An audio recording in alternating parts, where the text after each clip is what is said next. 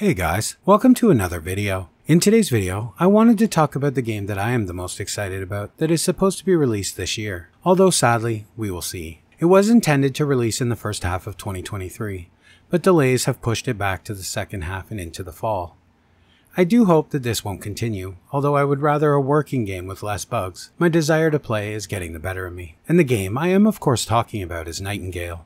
Nightingale is a first-person PvE open-world survival crafting game, played solo or cooperatively with friends. You can build, craft, fight, and explore as you venture your way through mystical portals into a variety of amazing and fantastical worlds. It's very much the same thing that we're all used to from other games like Ark, Valheim, and Conan Exiles. However, what's new with this game that those others lack is a deep, rich, cool lore and story. Something driving your exploration beyond just the acquisition of resources. So, as reported by the game developers, the original inspiration for Nightingale came from a story they had read called Jonathan Strange and Mr. Norrell. This is a book about two wizards who rediscover magic during the Napoleonic times, and how they ultimately understand it and use it to change the course of the world's events. The premise of the book is basically what happens when you pierce the veil effectively between worlds. Then of course, what would be the consequences and impacts to our reality and history and future as a result of that action.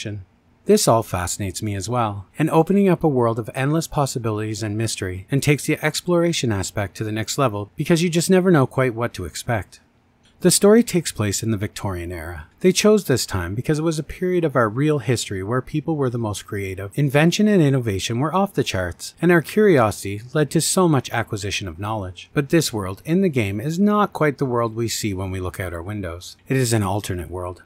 One that has taken a very different path. The basis of this world in the Nightingale game is that there has been an ongoing relationship between the Fae and humanity, and this has been going on for a millennia. No one really knows how it started, or when the Fae crossed over into our world. That's long forgotten to a time before recorded history. What we do know though is that this relationship began with humans worshipping the Fae as gods, because of the abilities that they possessed. Then over time, humans began to learn magic from the Fae, giving humans the ability to use these unique powers in a rudimentary way. Then, with humans being humans, eventually that transformed into humans thinking they were equal to the Fae, or in some cases, even superior, because we not only used these unique magics, but we also combined it with technology. And so the Fae left our world and cut themselves off from us, taking most of the magic with them. But the seed of magic had already been planted on our world, from the presence of the Fae for so long. So in this world, alongside science and art, with the Renaissance comes the study of magic, as this amazing new thing for humans to explore. So, then fast forward a few hundred years, and the magical city of Nightingale has been established. This is a city where humans from all over the world come to study magic and eventually better understand it. Then they use this knowledge to build portals out to these magical Fae realms and learn about them, hoping then to increase their knowledge. And that's where us as players come into the story. We are the Realm Walkers. The Realm Walkers are those brave souls who travel through the portals, exploring, gathering knowledge, and helping the people of Nightingale City to gain a better understanding they seek. And for years this is great. But that's not interesting, and not where our story takes place. The story starts at the end of this world. A cataclysmic event has descended upon the earth. This entity, or whatever it is called the Pale, and it begins to surround the world. After using technology in an attempt to survive, humans try to use Earth's portal network to get to Nightingale City. Because, well, they assume that's the last bastion of humanity. You know, safety. That Nightingale has the strength of magic to hold back the Pale. Those who were trying to escape the Pale through the various portals around the planet have been cast asunder. And this is where our journey begins in the game. You as the player decide how you want to tackle challenges within the various realms as you make your way back to Nightingale City. So, when players awake after coming through this broken portal network and find themselves lost in these realms, that's where they meet Puck. He's the character you see featured in every trailer, the one with the gold mask, and as a new player he will act as your guide through the beginning of our story. The way the game will work is you will have a world where you call home. This will be where you build your base, craft, and basically live.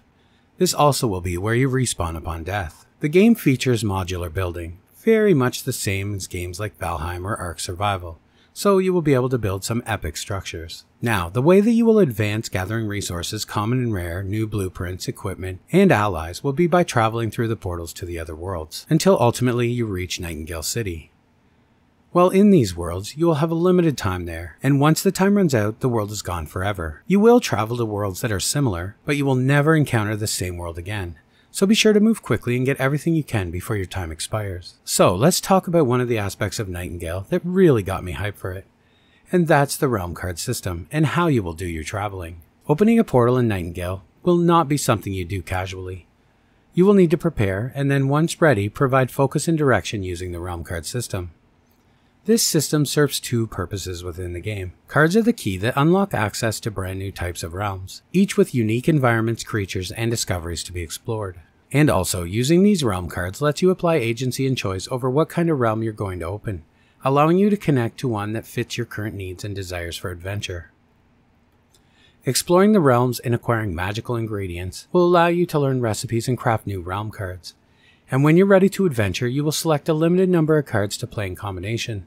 This combination is what will dial you into which out of the many possible realms within the Fae universe you are heading to next. Some cards will have major effects on the environment of your destination, with all the corresponding variety you'd expect in flora and fauna calling that realm home. Others will have more specific impacts on aspects of the realm, such as the weather you'll endure, which in turn may have side effects, such as how creatures behave or what plants thrive. For example, will the realm be a deadly place full of predators and danger, or will it be a calm garden world filled with vegetation and friendly creatures? Will it be filled with abundant natural resources or scattered with ruins and the remains of previous explorers? Will it be dark and battered by storms, or clear and lit up by a strange celestial body?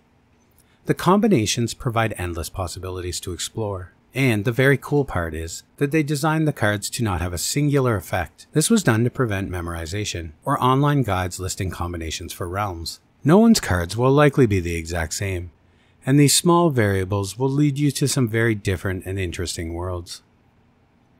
So guys, when this game launches, I will 100% be playing it, and almost everything about it has me excited. I only scratched the surface here, and there is so much more to learn and explore. We will have a blast opening portals and exploring what we haven't covered. Have you guys been following the development of Nightingale? And are you as excited as me to get this one? Let me know in the comments. And as always guys, thanks for watching, and I will see you in the next one.